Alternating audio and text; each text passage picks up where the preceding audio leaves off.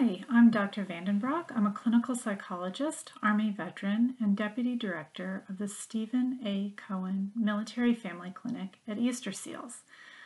I'm going to talk to you today about the whys and hows of deep breathing in order to assist with stress management.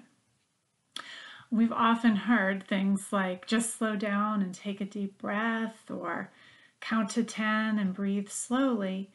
And a lot of times there's not really an explanation as to how to do that effectively, why we should do it.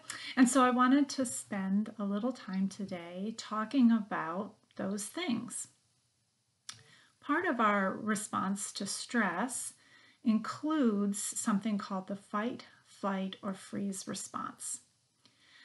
That response is a physiological mechanism to respond to danger. It's a very old survival system designed to respond to immediate threats to our survival.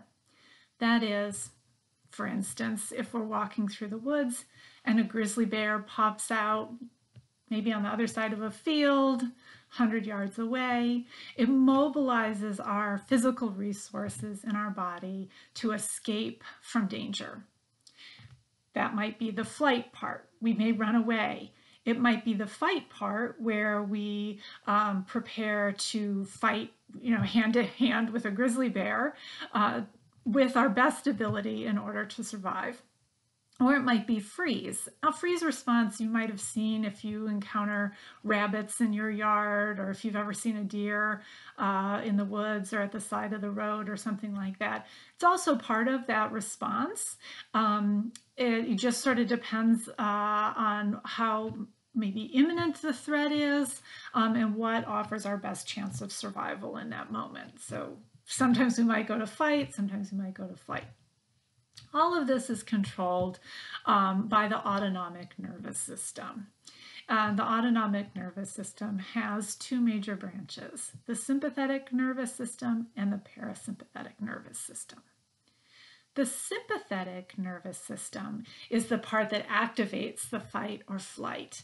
And being part of the autonomic nervous system, it controls a bunch of things that are automatic. We don't have voluntary control over them.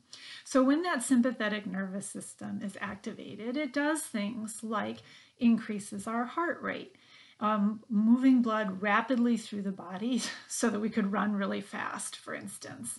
It increases our breathing so that we're oxygenating that blood. It tenses the muscles, large muscles that would be involved with fight or flight. So like the muscles in our upper thighs, our upper arms, things like that. And it constricts the blood vessels in the peripheral parts of our body, like our hands and feet. So you might notice when you're under stress, muscle trembling, cold hands, racing heart, feeling like you can't get a breath or you're breathing very rapidly. All of that's part of the sympathetic nervous system. It also does things like slow or stop our digestion because there's a lot of blood around the stomach for digestion, and in an emergency situation where we would have fight, flight, or freeze, we need that blood in our big muscles, not digesting food. And that's one of the reasons sometimes stress can cause some GI upset or stomach upset because of that sympathetic nervous system shuttling the blood away from the stomach. So all of these things are designed to mobilize us for about 20 minutes.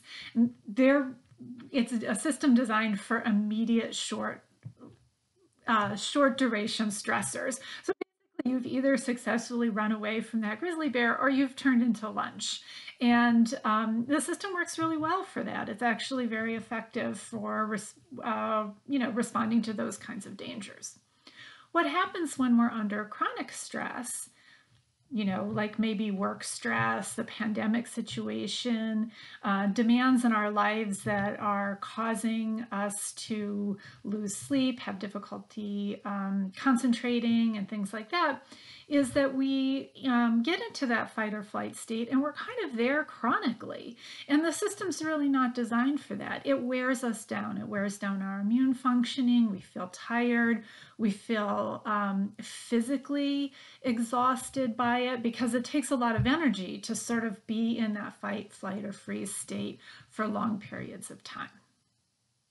The good news is that the sympathetic nervous system has a complementary part, which is called the parasympathetic nervous system, and they work in opposite of each other. So the sympathetic nervous system is a little bit like the gas pedal, and the parasympathetic is a little bit like the brakes.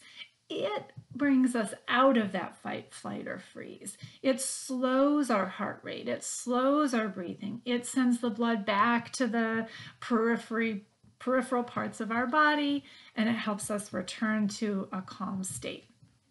Most of the things that I described as being affected by the sympathetic nervous system are not under our voluntary control.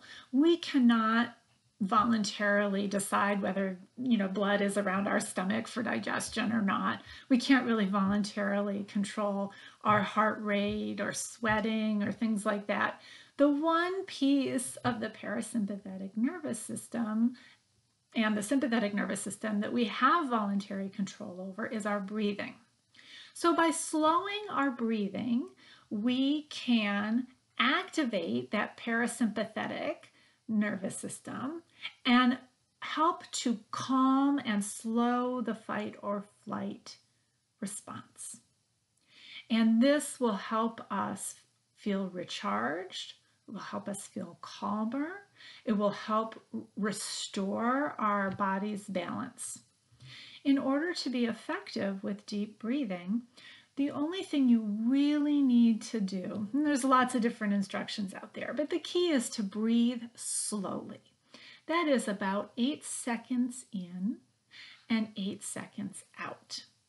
And if you're able to do that, you'll find with practice that you can feel the effect of coming back down from that fight or flight.